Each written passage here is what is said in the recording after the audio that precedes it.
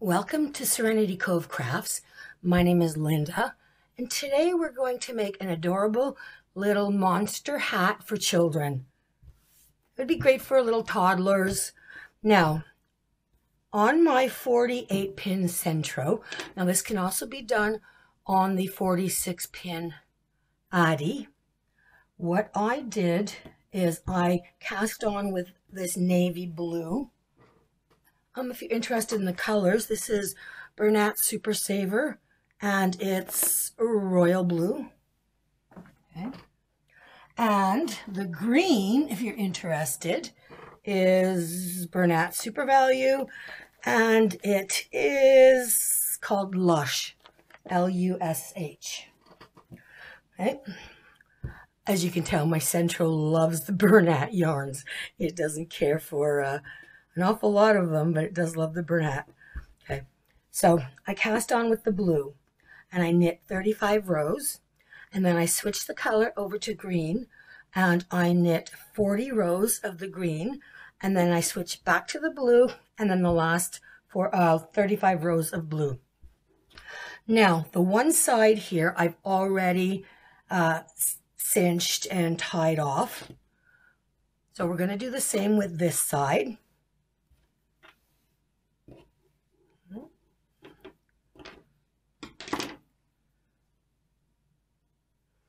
Okay, so what I'm going to do here, I know it's really hard to see with a dark color, but I'm just going to be reinforcing the closing here. So I'm just picking up the stitches that are on this last row. So I'm just picking them up. Now, if you have your own preferred method of closing a beanie, go ahead. Use whatever works for you. This is how I taught myself, and so this is the way I do it. Okay. I know it's even hard for me to see the stitches in this dark color.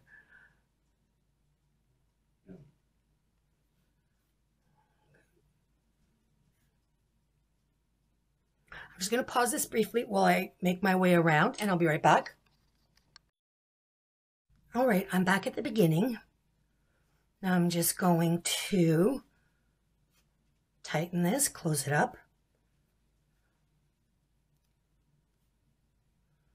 And I'm just going to tie it twice.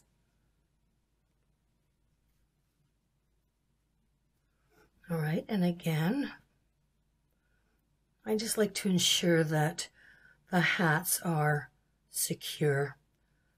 Especially when their kid's going to be wearing them, they can be a little rough with their hats. Okay. So what I'm going to do is now I'm going to double my work. I'm going to put this side on the inside. I'm just going to flip it like so.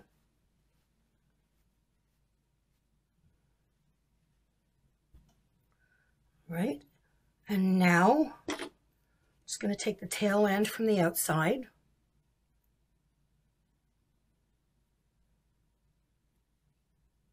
I'm going to feed it through the center here, and I'm going to feed it through the center on the inside as well.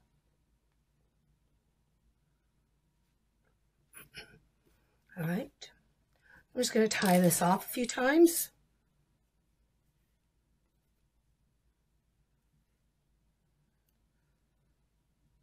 And I'm going to hide the ends inside the work.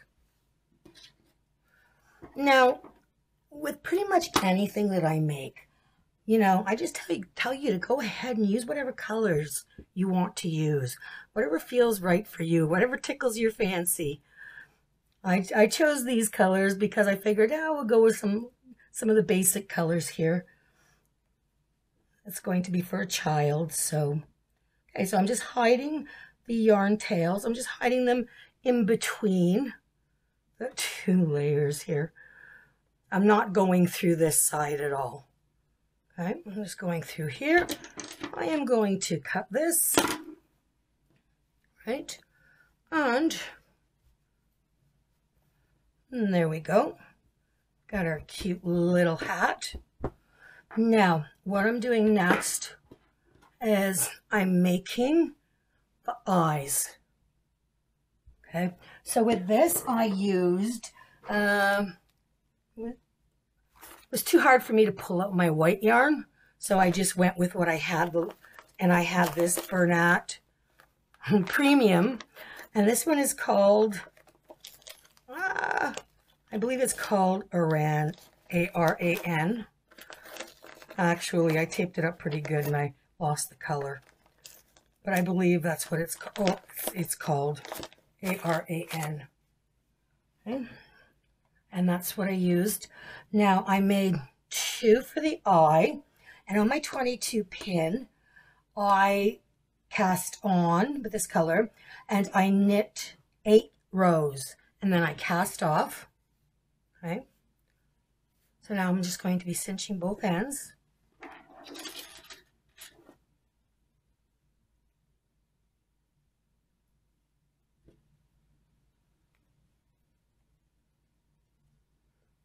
I hope that this video, I hope it finds you doing well, and I hope you're, taking good care of yourself and taking time to be creative. This is what it's all about. Let's get creative. Take some time out of our busy days. Relax. Circular knitting machines shouldn't be stressful. It should not. I know when I first learned I was stressed to the max. Everything challenged me. But, if I had someone to talk to me the way I'm talking to you right now, I wouldn't have stressed about it. And that's how we're going to go about this. Nice and easy. And if we make a mistake, well, so what? We'll work with the mistake, or we'll undo it and start over. It's all good. It's all good. So now I am going to pull it like this so that the cinched ends are in the middle. Okay, and this end here, I am going to use this end for the outside. So I just want to mold it into a circle here. Okay. Now with this guy here, I wanted the one eyeball going up that way, and I'm going to want the other eyeball over here just to be going down. So he's looking a little goofy. So what I'm going to do is the center. Normally when I'm doing a circle, I would feed the yarn through and tie it exactly in the middle. But because I want the eyes to go a little wonky, I'm going to, actually, I'm going to see if I can zoom in for you here. There we go. So I'm just going to take this center hole, and I'm just going to smush it, move it up over here. Okay. And now I'm just going to take the yarn, I'm going to feed it through to the other side just to secure it in place. Okay. And now just going to kind of weave this. See that? Just kind of weave it in until I meet up with this tail over here. And now I'm just going to knot it. Don't pull too tight. If you pull too tight, it's going to just kind of like make this buckle a little. I'm just going to tie it. Oops. It would help if I actually grab the right ends. There we go.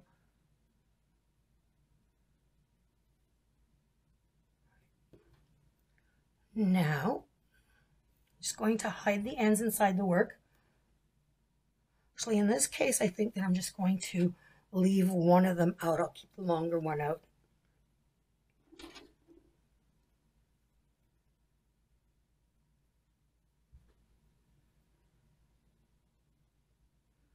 All right, so I'm just weaving it in, just hiding it in the work here. Nothing fancy. We don't do fancy over here. We do as simplified as we can. All right, so just kind of wiggle that hole back up here. And these are just some black safety eyes that I have. If you can see that.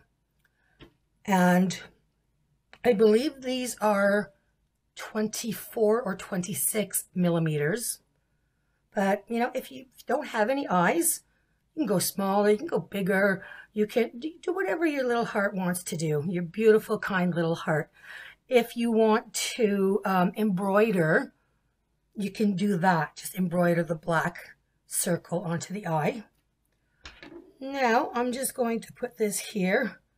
And I'm playing, I got this new gadget, and it helps because, hey, I'm getting old. I'm turning into an old woman. Oh my goodness gracious. So I don't have the strength that I used to have. So look at that. These are to secure safety eyes, and I just got that off Amazon. Okay, so I'm going to want this eyeball to kind of go down like that. He's going to be having these weird googly eyes. Now, because these are a little pointy here, what I am going to do is add just a smidge of stuffing. Just going to add a little bit of stuffing underneath, kind of like that. See, that just kind of will absorb it. So you don't want it poking through the hat and thing. So this one, we're going to go kind of like, one's going to go up like this. This one's going to go down like this. So what I'm going to try to do here is leave a couple inches, a couple of inches before the brim. I don't measure. I've mentioned this before. I don't measure. I just guess. I just guess where I'd like to put something. Okay, so now we're just going to mattress stitch this. I'm just going to grab a couple stitches from the blue, and then a couple stitches from this off-white color. And I am going to do this all the way around until it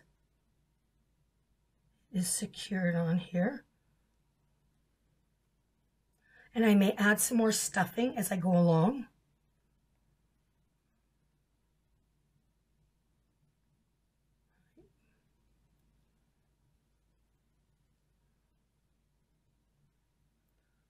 And it's always wise just every once in a while just to check, make sure you're still on course. You're still following your own little path. And the great thing about these eyes is I figured if we sew them on crooked, they're just going to look like they're supposed to be like that. So it's all good. It's all good. You can do this. You can do this. Okay, so I'm just going to pause the video now while I sew all the way around here. And I'll come back when I get to the end. All right, so I'm coming around here. And I did actually add more stuffing to it. Okay, so I'm just in the home stretch here.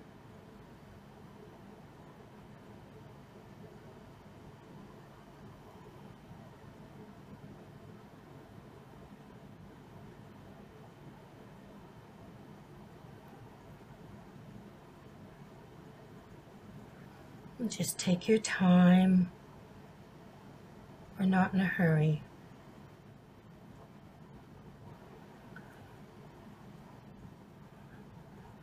Okay, so I am just going to tie this. Well, first, I'm so happy that I finally got my studio set up here. And if you've been patient in watching my videos from the beginning, you'll see what I mean. It took forever to get a camera and a camera arm and lights so that I can actually get the overhead shot, and I was shooting on an angle. My head was in the shot half the time, so I'm happy now. I'm happy. My video should be looking a little better. Okay, just gonna cut that. So I've got the one sewn on here, and going to do the same for this one. Let's see, you know what, I might make them touch. Well, I'm going to start off trying to make them touch. But when I sew around and then pull the mattress stitch, it may end up separating a bit, but that's okay too. So I'm just going to go ahead off camera, and I'm going to sew this other eye on, and we'll be back for the next steps. All right, I'm back, and see, This is exactly what I mean. I had aimed to have them touching, but by the time I pulled the mattress stitch, they just, they separated. So that's okay. We're going with that. Now, you'll want to make an I-cord. Now, I do have two separate tutorials on how to do an I-cord without an I-cord maker. Now, if you have an I-cord maker, go ahead, make yourself one. In this case, once I stretched it, I actually, let's say it's about 7 inches, give or take. And this one I actually knit on my 22 pin Sentro. I did the 5 stitches and as though I were doing a panel. And that's how I came up with this one. Now I do have a tutorial for that, and I do have another tutorial on how you can make one with just 3 stitches and just going in a circle instead of the back and forth like a panel. You want the brim folded so that the green lines up with the green here. Okay, so this blue, I did it in the same color as this portion of the hat. This is going to be his lips. I'm just going to figure out how to put these lips on. So I am just going to grab one of the ends, and let's see here. I am just going to tack this one end over on this side.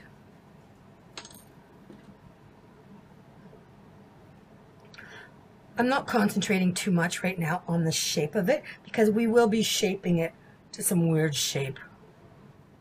So we're just going to go in here and,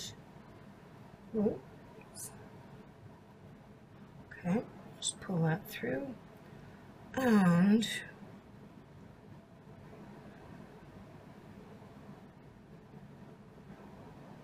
just going to go ahead and tie this.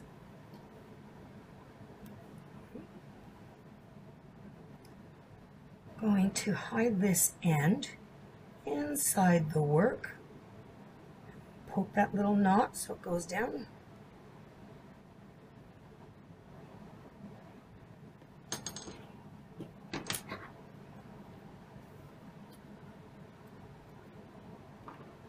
Right, and we're going to sew on this side.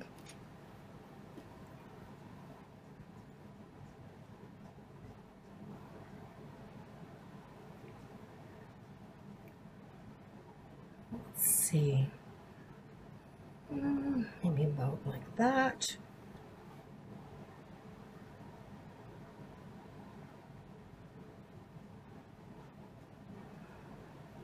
All right, tie that up.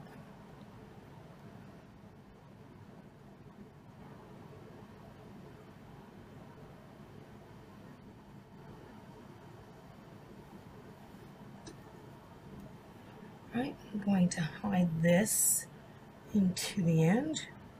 Just poke that little knot in.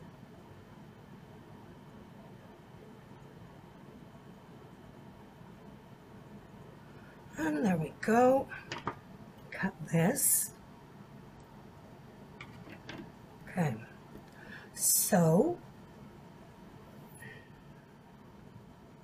there we go.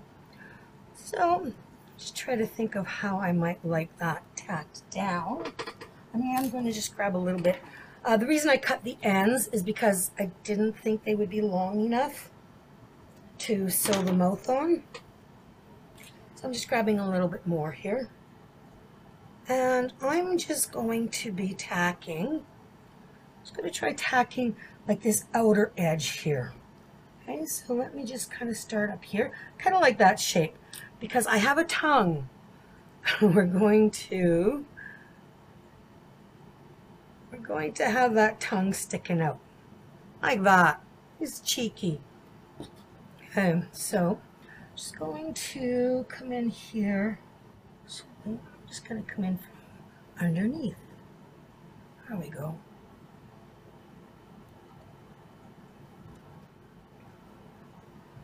Right, so I'm just going to tack a little bit here.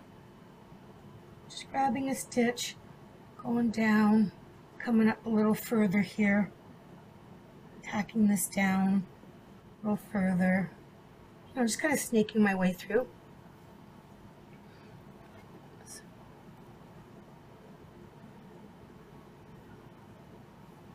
There we go. And here I'm going to want it to dip down like that.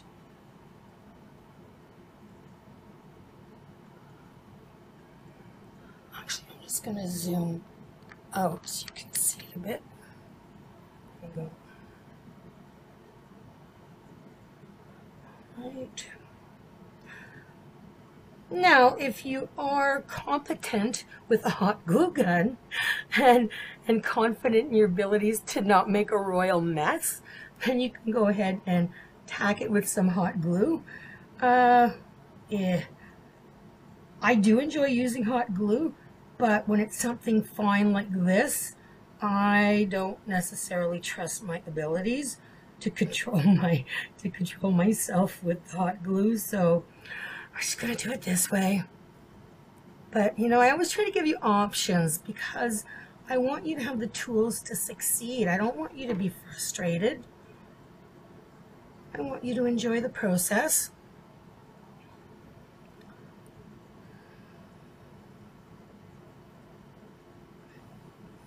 Come down here, come up a little bit, just grab some of the yarn from up here. I'm just going to head back through. Let's see. All right.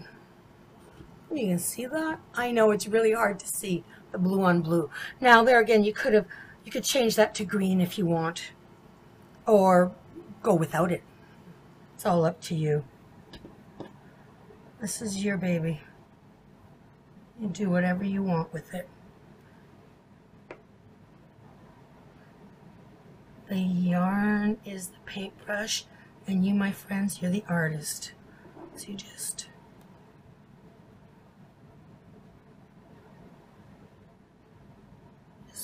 come up with your own little variation here. I'm just tying it off. There we go. Now I am going to hide the ends.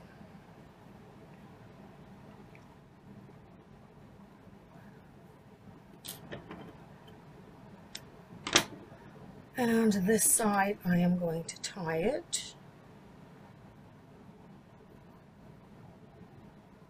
Now this is the inside of the hat.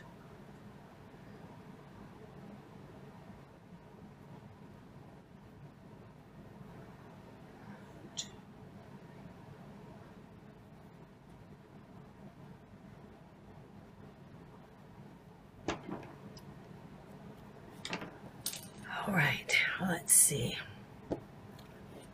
Oh, I think he's adorable. So now for the tongue. The tongue, I used a pink called Pink Macaroon. It's a pretty pink. Okay, so what I'm going to do is the one end here, I am going to grab my needle. So for the tongue, I did 10 rows on my 22 pin machine. Now don't worry about keeping a track of the counts. I will be putting them down in the just hit that more button, and in the description I will make sure to put the row counts down for you.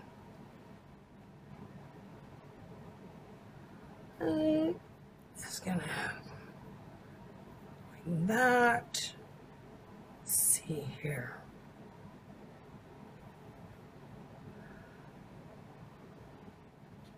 So I'm going to leave this one. I'm only cinching the one end. This one I'll leave like this for the moment.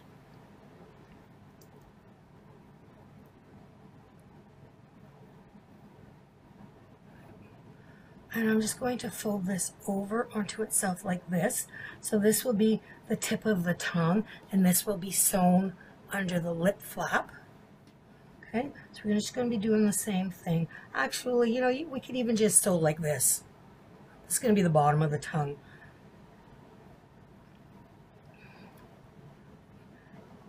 You can do the mattress stitch if you want, of course. I just want to show you this.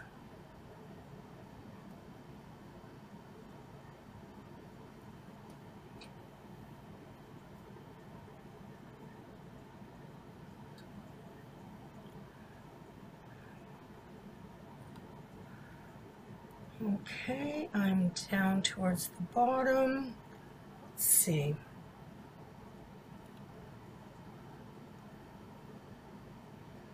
I am just going to sort of stitch this. Actually, I'm going to feed the yarn through and come up this end.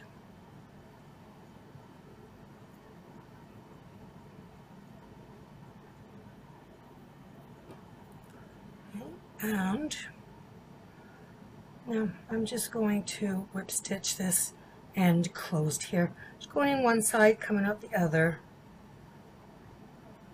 Now this is the piece that I had at this end, so I'm still working on that one. I tend to leave pretty long tails, so I have some when I'm needing to sew things closed.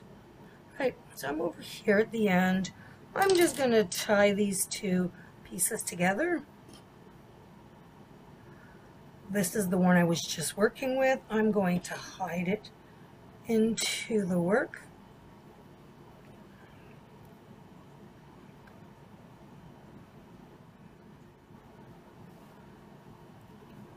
Right.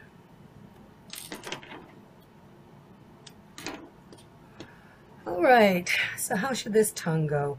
Okay, so the stitch side I'm going to be putting underneath, and I think, yes, I like that. I like that a lot. So I'm going to sew that under. See, that's why I only did the outer side here, so that I have this little flap I can sew the tongue to.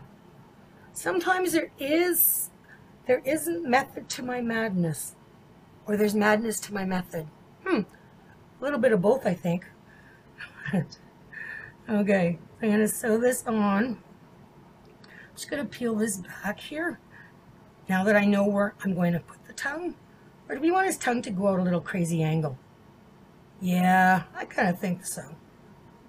I go a little crazy like that. Okay, so I'm just going to pull this back, and I'm just going to stitch this tongue in place here.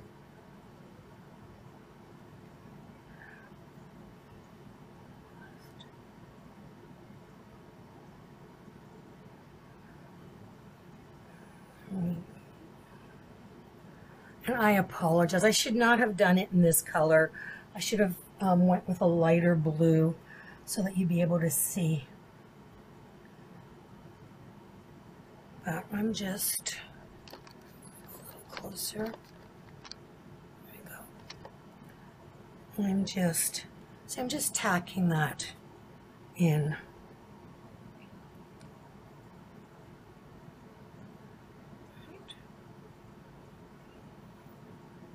Come up here.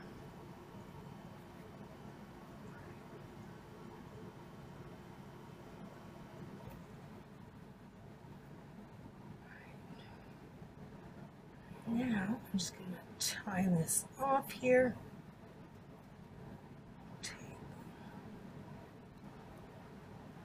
There we go. Okay, hide your ends inside the work. If you want, see, that's the lip. You can see it a little better there. If you want, you could always tack this over, but I think I'm going to leave it like this. And there we go. I think that's nice and goofy. All right, so I am going to finish making some of these horns, and we're almost done. We're almost done. Yay! I'll be right back. All right, I'm back. I have made an executive decision. I decided that he actually looks better without horns. I started sewing some of these horns on, which is something you can do as well if you want. But I don't know, I think he looks better without. So I started sewing them, and I just took them out. I ripped them out. I didn't like them. So this, we're just going to call it done. I think he's cute, but if you want, go ahead, do some horns. If you want to do the horns, I did 15 rows, and then I doubled my work. I cinched and closed both ends, doubled the work, turned it into like a little beanie, and then I just kind of whip stitched around the outside just to control the layers of yarn that are in there. And then I had started, mattress stitching around here. So if you want to do that, go ahead. But I think I love him just the way he is. So I think I'm going to call this one done. As an artist and a crafter, I have a tendency of not knowing when to call it quits and walk away. Especially if there's glitter involved. Don't even get me going with glitter.